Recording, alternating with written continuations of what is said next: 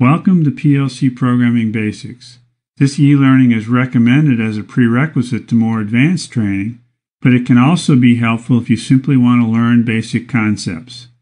This e-learning covers the following topics: what is a PLC, the programming process, PLC programming concepts, numbers, codes, and data types, ladder diagram programming, function block diagram programming, statement list programming, structured control language programming, graph programming, programming style, and programming guidelines.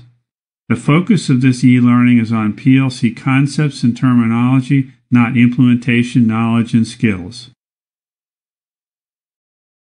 Most factories contain dozens or even hundreds of machines, from the very simple to the complex. Some are still operated and controlled only by skilled workers. However, most complex machines rely on programmable logic controllers, PLCs for short. A PLC is an industrial computer that is used to control machines and processes. PLCs differ from office computers in the types of tasks they perform and the hardware and software they require. While the specific applications vary widely, all PLCs get inputs from switches and sensors, make decisions based on a stored program, and control outputs to automate machines and processes. Before PLCs were invented, machines were often controlled by electromechanical devices with complex wiring. This approach is called hardwired control. Hardwired control is still used for simple tasks, but for larger applications it is difficult to design, install, and maintain. Because tasks performed by PLCs are controlled by software and internally stored values, use of PLCs offers exceptional flexibility. As a result, PLCs are now used to run almost any industrial application, and almost every new machine that comes into a factory has a PLC controlling it. Consequently, many industrial jobs require knowledge of PLCs. The very first PLCs were designed for use in the automotive industry in the late 1960s. Prior to that time, control of an auto assembly line relied heavily on electromechanical relays, contactors, timers, and related devices. Every year, as design changes were made to different car models, these circuits had to be rewired.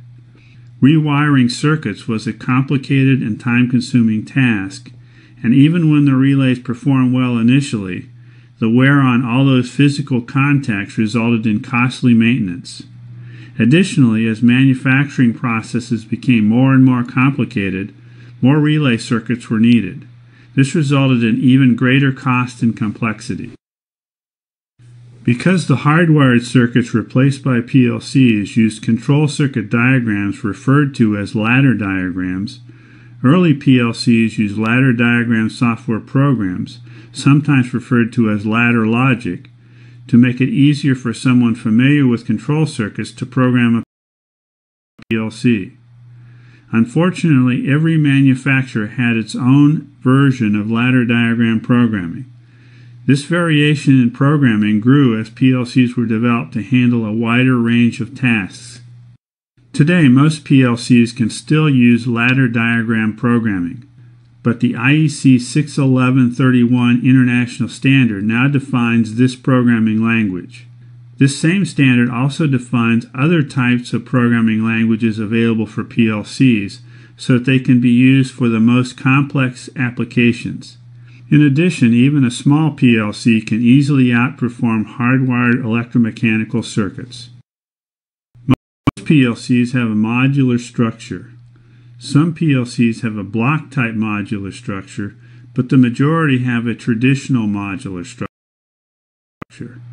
Despite their variation in appearance, modular PLCs have a similar organization, which includes the following components. The central processing unit, CPU, is the brain of the PLC. The CPU stores and runs the user program. The input-output system, often referred to as the I/O system, includes modules with I/O channels that connect to input devices such as switches and sensors, and output devices that are controlled by the PLC. A programming device is used to load the program to the CPU memory. The programming device is usually an industrial personal computer with software that allows you to create and modify PLC programs. The programming device is only connected to the PLC when it is needed. Although not part of a PLC, one or more human-machine interfaces, HMIs, are often connected to a PLC to allow factory personnel to monitor or alter a machine or process. PLC I/O devices are sometimes the same as devices used in hardwired control circuits, but the relationship of these devices is determined by software referred to as the user program, which is stored in the CPU. This program is executed repetitively as part of a process referred to as a scan. After startup, a PLC scan includes the following sequence of operations. The CPU reads the statuses of input devices and records this information in its memory.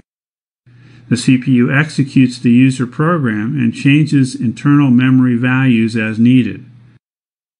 The CPU performs internal diagnostic and communication tasks. The CPU sends updated status information to output devices through the I/O system.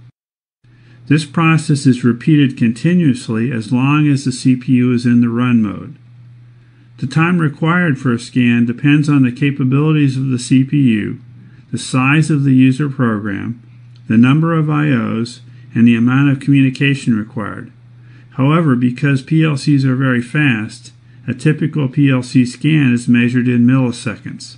This means that the PLC response time from reading an input to reacting by changing an output is also very fast.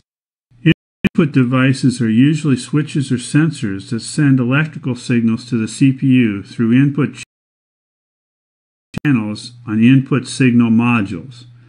Similarly, output devices receive electrical signals from the CPU through output channels on output signal modules.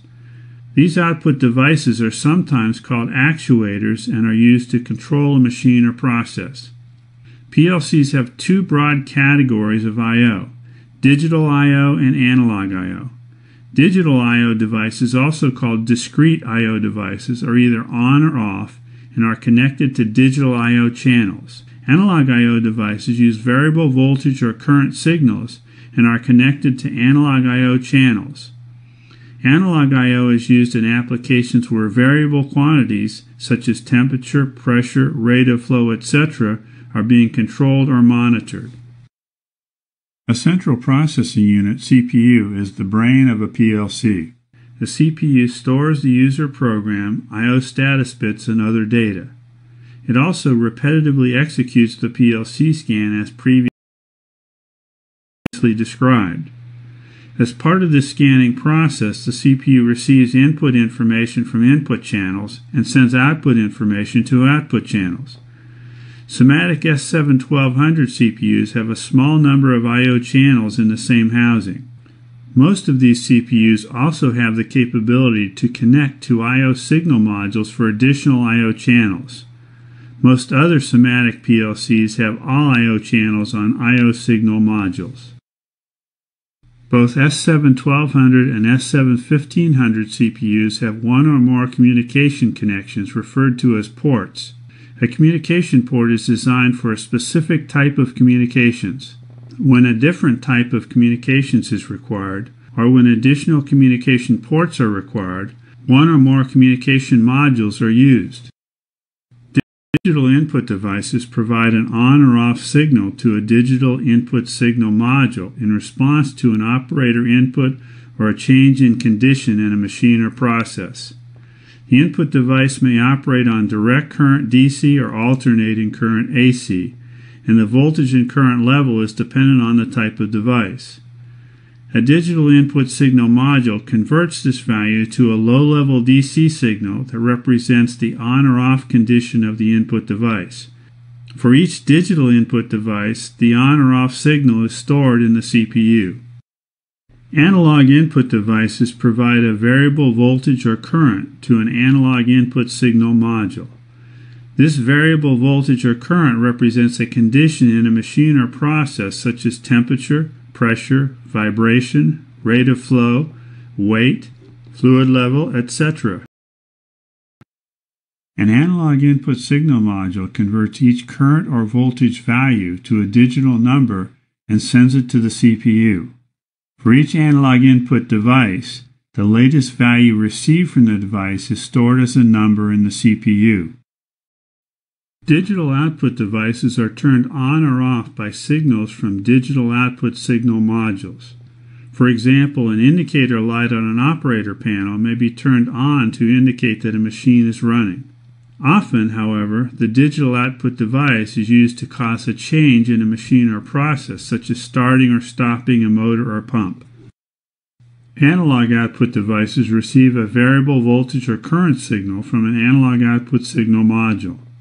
For example, an analog meter on an operator panel could be used as an analog output device to show a condition in a machine or process. Often, however, an analog output device is used to control a machine or process.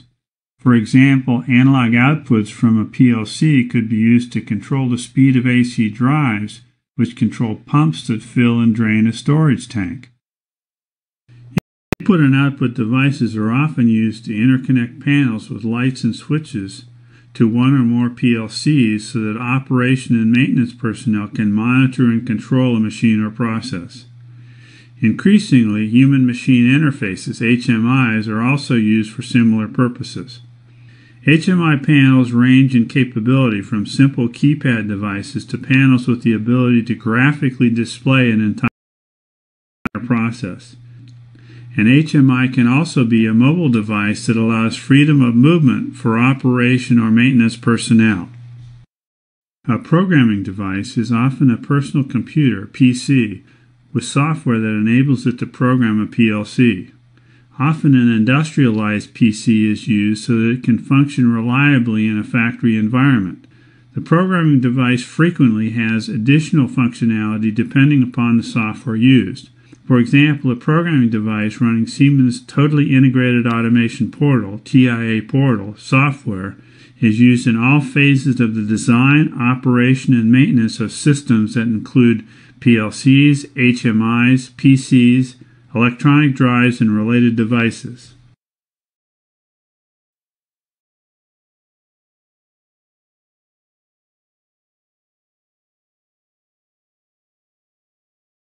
This chapter has covered the following topic. What is a PLC?